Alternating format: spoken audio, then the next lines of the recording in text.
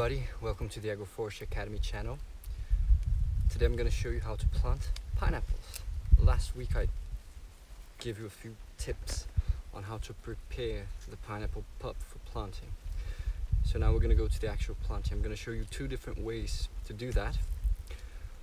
One is with a prepared bed, as you can see here, and another one that we're going to see next is without a bed prepared, in soils that have already been worked with organic matter and they're already well structured and we don't have to prepare bed. So for planting here in the bed, first thing I'd like to show you is this. If you remember in the last video, there's a snail here. In the last video I talked about the importance of not allowing dirt or anything to fall here right in the middle of the pineapple, right in the eye of the pineapple pup. So when we plant it, we really have to be careful not to bury it too much, otherwise dirt might fall inside of it. But also you don't want it to be too shallow, because the pineapple needs to be firm on the ground. So if you plant it too shallow, it might fall off, and if you plant it too deep, it might get the eye dirty, which might kill it. So ideally, what you want to do is look. The eye is right here, so I'm going to bury it until here, to allow the leaves to actually protect the eye of the pineapple. So I'm going to bury it until here. So what I'm going to do is I'm going to take out all these bottom leaves which are already yellowish or kind of dying.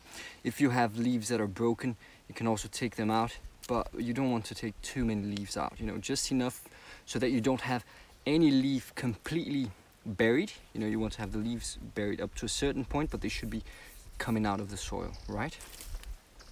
So I'm gonna get it, I'll protect it like this, so that when I plant it, I don't have anything falling inside the eye. So I'm protect it like this, and then you can do it with a hoe or with your hands. I just like to do it with my hands.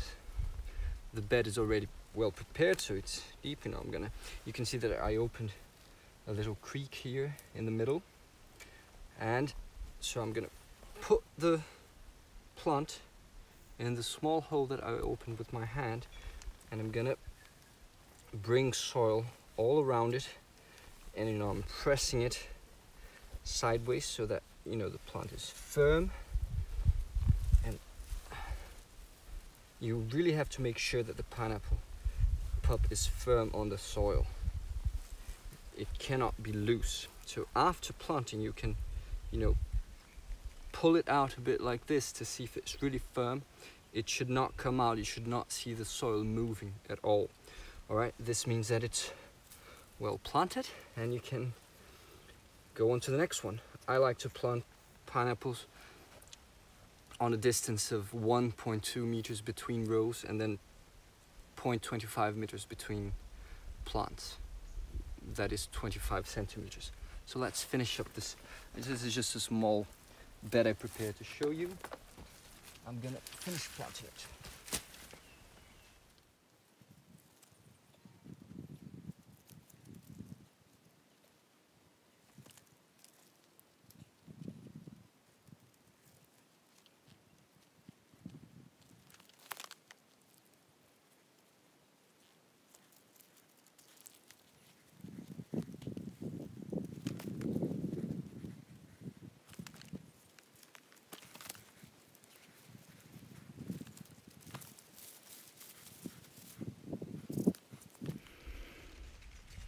Alright, so as you can see, I've planted it. This was 3, 6, 9, 11 pups, and you can see the rest of the field is already planted, and we've covered the soil with some dry leaves. Here in the edges of the bed, we're still going to plant beans, sorghum, and cassava, and probably pigeon pea. And we've got the prickly pear here in the middle as well with the pineapple. This is an important crop for us. And then also we're gonna finish covering the corridors with organic matter. So basically we're gonna plant the edges of the bed and then cover the corridor to make sure everything is nice and covered, leaving only a small part of the bed uncovered so that I can show the seeds. Alright, so this is, we had the pineapple planted on the bed. Now let's take a look on how to plant it in an older system. We're going to go to a 4-year-old system. The soil is already very well structured. I don't want to do anything of soil preparation because it's so well structured after 4 years of organic matter deposited on the soil. So let's check it out. Alright, so now we're here in this other system. As you can see, let me try to show it to you. We have lots of organic matter already on the soil. You know, the soil is very well structured, as you can see.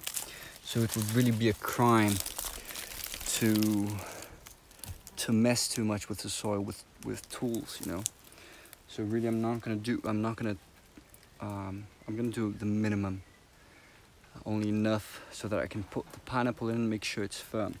I like to use this tool, which is we called it alavanca in Portuguese, which basically means lever.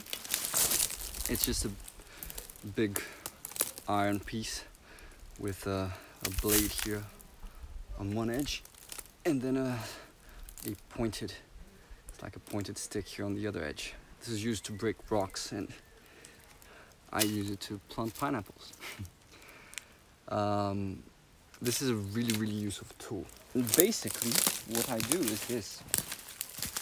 With the pineapple, I'm gonna do the same thing with the pup. I'm gonna take the leaves that are dead, and what I'm gonna do here is just with just one hit, since this is such a heavy tool, I open just a small hole and I stick the pineapple in as I pull the iron out, and then I just press with the iron a bit on the side, and with my foot, carefully not to step on the pineapple, just step on the soil next to it, and then I just check if it's firm, and it is firm.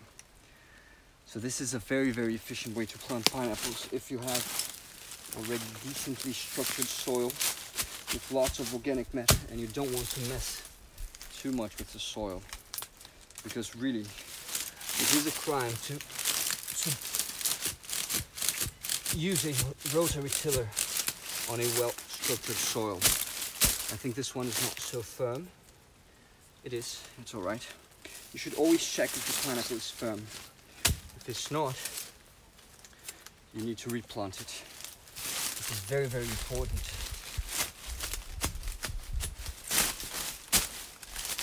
So there you go. I'll quickly plant hundreds of pineapples this way.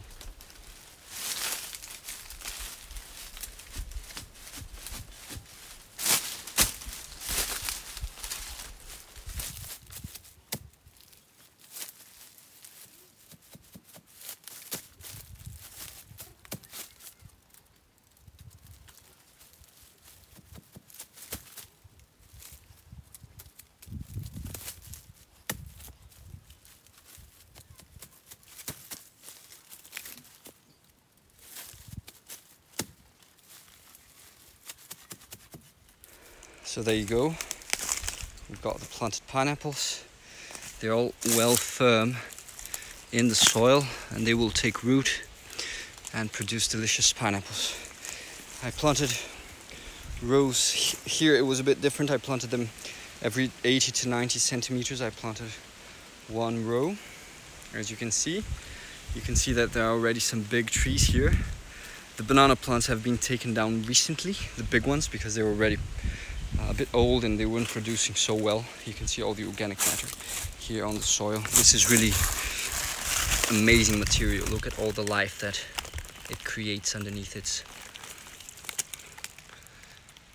wet trunk. And then now I'm gonna start choosing the bananas plants that will take the place of their mothers, which were taken down. And then obviously these ones will be taken out because I want them to be aligned, and actually the line is more like here. So there are some that are, because banana plants walk, right? They move around, so you have to manage them so that they stay in line. pretty much. And then this system will be periodically pruned to allow enough sunlight for the pineapples. There, you know, there are places with more trees, which is more shaded. There are places which are a bit more open. We've got these 4-year-old cashew trees planted by seed. They should start bearing fruit next year. And yeah, lots of things. We've got this avocado, which was radically pruned as well. It's starting to resprout. But now we're gonna manage everything to favor the pineapple, which is one of our most important crops here. So I'm definitely gonna prune everything that needs to be pruned to allow for a healthy pineapple field. So I hope you enjoyed it. Leave us your feedback, share it with your friends if you think it might be useful to anybody. If you haven't yet subscribed to our channel and to our newsletter, you can receive, there's a link to the newsletter underneath this video. And I'll catch you in the next week. Stay tuned and thank you for watching. And remember, keep it pruned.